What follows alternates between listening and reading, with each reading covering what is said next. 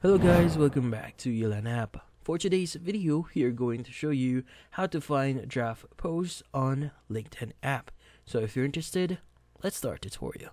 So the first thing that we need to do here is we need to access our LinkedIn account. So let's go to linkedin.com, log in into our account, and we are now ready to view our draft posts. So typically, for whenever you actually click on the start a post here, you should be able to see this pop up here, and you should be able to see or basically start typing whatever you want to post here.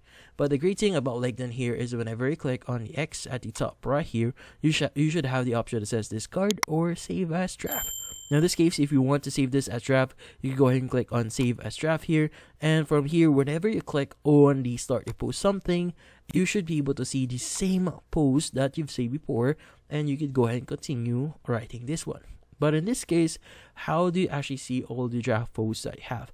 Well, this one is actually pretty easy, so let's just click on save as draft, and from here, let's go ahead and click on write article. Now from here at the top right of the screen, if you have an article that you've actually posted before, you could go ahead and go to manage here, and from here, once you go to drafts, you should be able to see all the articles that you have on drafts in this specific section here.